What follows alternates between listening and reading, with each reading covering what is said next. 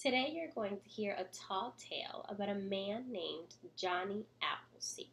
A tall tale is a humorous story that stretches the truth. That means that it's not completely true, but it's also not completely fiction or false. It exaggerates real events. Before we start, let's go over some vocabulary.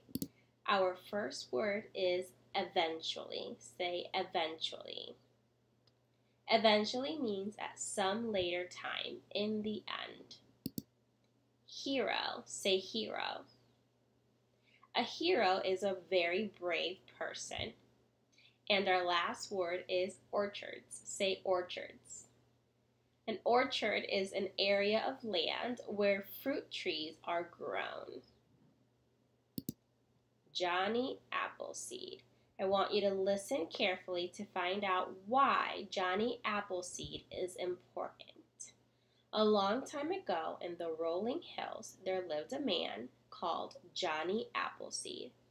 Johnny Appleseed did not have a home, but instead wandered across the country from Massachusetts to Pennsylvania to Ohio to Indiana to Illinois. Wander means to travel from place to place without knowing exactly where you are going next.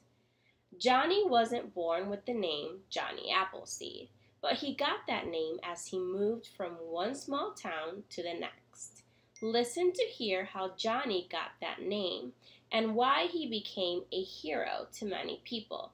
A hero is a very brave person. Johnny was born in Massachusetts with the name John Chapman. When Johnny grew up, he decided to travel across the country. People could tell from Johnny's clothing that he was really very poor. His clothes were shabby, and he walked around barefoot, even in the winter.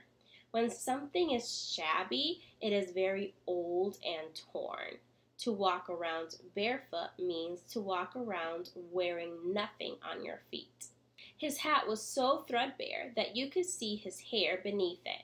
But despite his loneliness and poverty, Johnny had a brave heart. So even though Johnny was usually alone and very poor, he was happy and brave.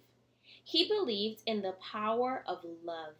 He loved all the people and all the animals he met along the way. In fact, Johnny often thought to himself that he loved all the people and all the animals in the world, even though he had never met them. The people Johnny met along the way enjoyed his company. They would often invite him to share in a simple meal. Johnny would accept the invitation with a smile.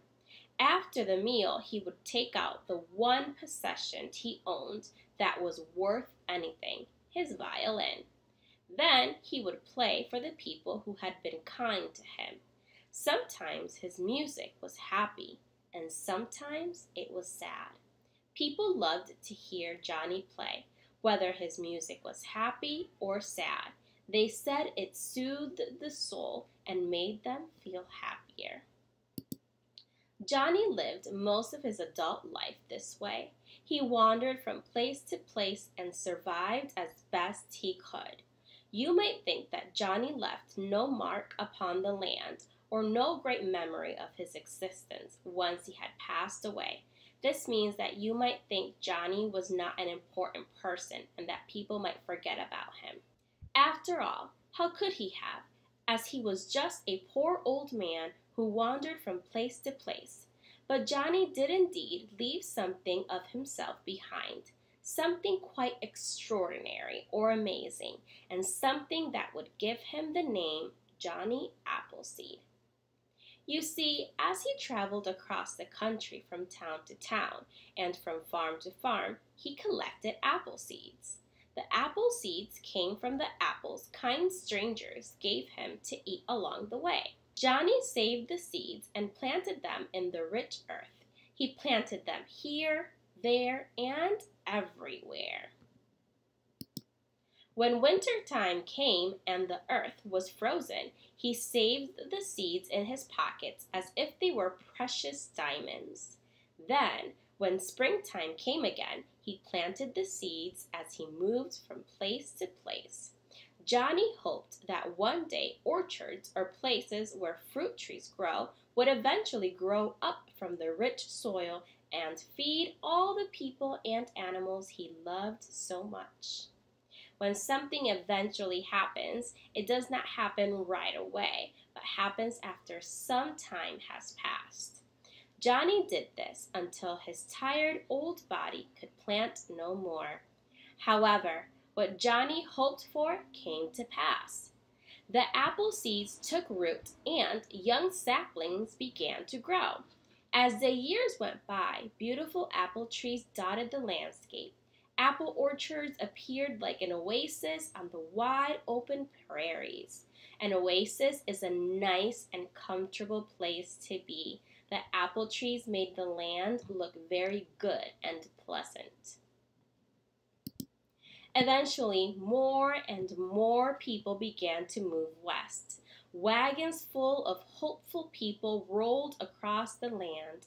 Later, the railroad brought even more hopeful people. All of these people were searching for new places to make a home. Incredibly, many people chose to build their homes near the apple trees and orchards that Johnny had planted. The sight of the trees gave people hope of a fruitful and prosperous future. So prosperous means successful. Farmhouses and then towns were built near the trees that Johnny had planted. He became a hero to all those who loved the apple trees as much as Johnny did, and they began to call John Chapman Johnny Appleseed. As the years went by, people harvested the apples from the trees Johnny had planted, and they stored them away for the winter months. They made pies, apple butter, and jam. Children played beneath the branches of the apple trees or sat in the cooling shade. These things happened because Johnny Appleseed had cared about all the people of the world, whether he knew them or not. That was a very nice tall tale. Go ahead and answer the questions.